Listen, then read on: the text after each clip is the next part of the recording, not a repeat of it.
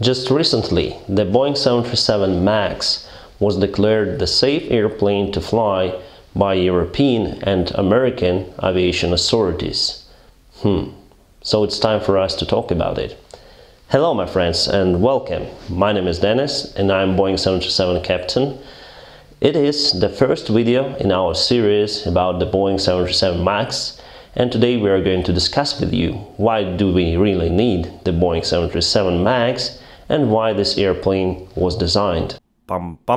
As you probably know, guys, the aviation industry is quite unique in its regulations. Sometimes those regulations are quite strict, but if we speak about our modern commercialized world, in general, the aviation industry is the same with other industries, where the airlines and where the airplane manufacturers compete with each other for the customer, for the client. Let's say that we have the airline A and airline B. The airline A operates Airbuses, the airline B operates Boeing.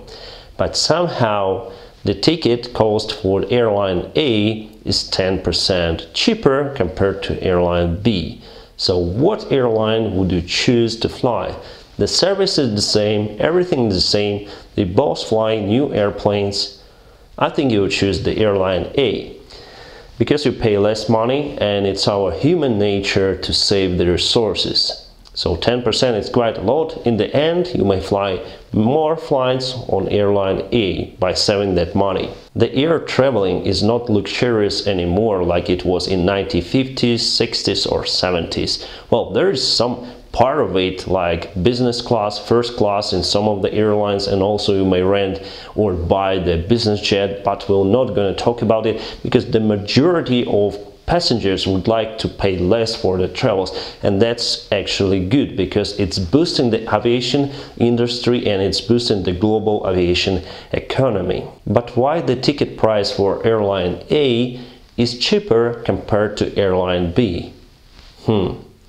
Then you buy your ticket for your flight, you pay for salary, for my salary, for flight attendants, for airline management salary, you pay for airplane maintenance costs, you pay for airport fees, you pay for the ground staff, you pay basically for everything, and the most thing that you pay for is the jet fuel. That is why if the airline would have modern airplanes with less maintenance costs and also more efficient airplanes, it may lower the ticket price for the customers. And that is why we see huge orders for airplanes like Airbus A320neo, for Boeing 737 MAX, for Boeing 787, for Boeing 777X, for Airbus 350, and that is why we see older airplanes like Boeing 737 Classic, Boeing 747 and Boeing 767, they just got retired. In 2010, the Airbus announced the major modification for their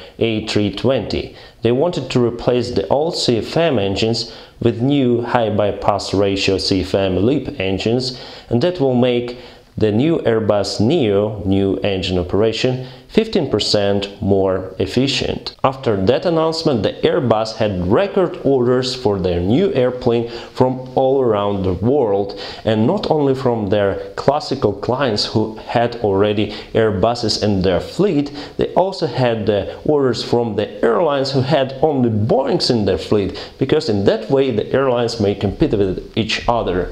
So that comes the problem for the Boeing.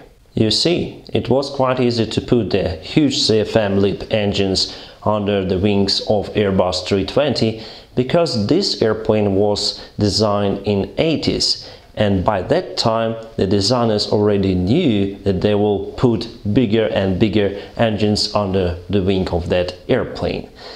With Boeing 737, it's the other story. The Boeing Corporation hadn't had any up-to-date middle-range single-aisle airplane those days, and what they had is they had the Boeing 737NG. Basically, it's the airplane that I fly today, It's quite okay airplane. It's one of the most safe airplanes around. The safe statistics is the same with Airbus. However, it's quite old design. It's the third generation of Boeing 737s. Actually, the 737 was designed in the late 60s, and you can clearly see it even in Boeing 737 NG. The overhead panel is almost the same with the Jurassic Boeing 737, but anyway, I think it's quite reliable airplane, and I would compare it with the old and reliable Volvo or something.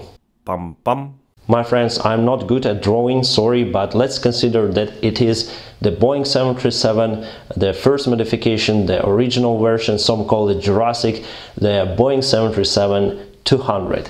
So it had the GTD-8 Delta 17 engines, the low bypass ratio engines, very narrow engines compared to CFM LEAP engines, and the same engines were installed on the Boeing 727. The main idea behind this scheme and why the engines were so low is to reduce the maintenance cost. Let me explain. On previous model, the Boeing 727, the engines were here. So every day, every time that you need maintenance for your engines, you need to uplift the oil, for example, the maintenance personnel will go and take the stairs to one engine, then go back, put the stairs to other engine, uplift the oil. Here the maintenance personnel may just walk around, open the engine cover and uplift, for example, the oil. They may do the maintenance just here. They don't need to remove the engine itself. So it was nice feature, but what Boeing didn't think about is about new modern engines. By that time these engines were modern, and designers later realized that the higher bypass ratio you'll have, the more efficient engines are. So at that moment, later on in some years, Boeing needed to put this huge engine, maybe not this huge, but this huge engine under the wing of this airplane.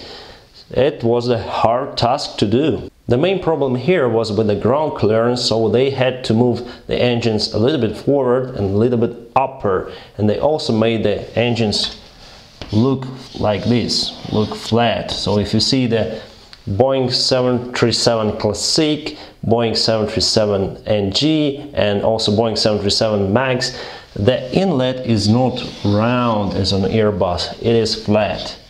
And all the gearbox, I mean the engine gearbox, moved to the side. On Airbus it's on the bottom here, but for Boeing 737 it's on the side. So they had a little bit different engine design. Every generation they had the same issue, the engines. For NG is the same, the engines are bigger, so they had to move the airplane a little bit upper, nose landing gear, main landing gear. And the same problem was with Boeing 737 MAX. For the fourth generation, the Boeing 737 MAX, they put the engines more forward and upper. If you look at the front of the airplane, like here, you'll see the engine inlet, that the engine inlet is actually higher than the wing itself. So they also increased the nose gear landing strut length, and that is how they increased the total ground clearance. Boeing announced that it will be the final modification of Boeing 737. So later on they should come out with some different idea for middle range single aisle airplane. There was a problem with new engine design. Since the engines were moved forward and upward, the great pitch moment occurred at the high thrust settings, and near to critical angles of attack, near to high angles of attack, it could be unsafe. So the pitch up moment is here. It was greater than on Boeing 737 NG. And according to regulations, they have the same type rating with Boeing 737 NG for pilots. The airplane should have been controlled as Boeing 737 NG, and that is why, to compensate that, the Boeing introduced the MCAS system. Probably you all know what's about.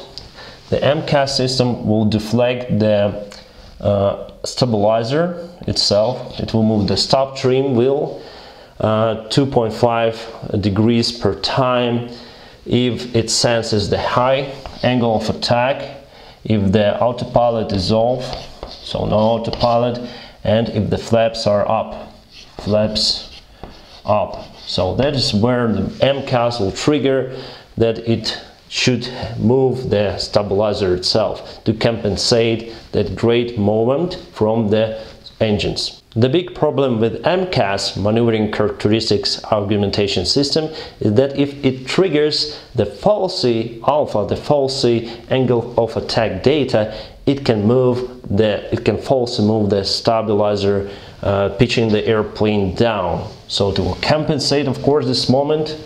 But if there is no any moment, and if it triggers the falsy alpha, you have the alpha vane detector over here, and from other side as well. If it triggers the falsy alpha, it may falsely put the stabilizer down. You may also use the electrical trim, and MCAS system will let you do it, but later on it will trim the nose down again.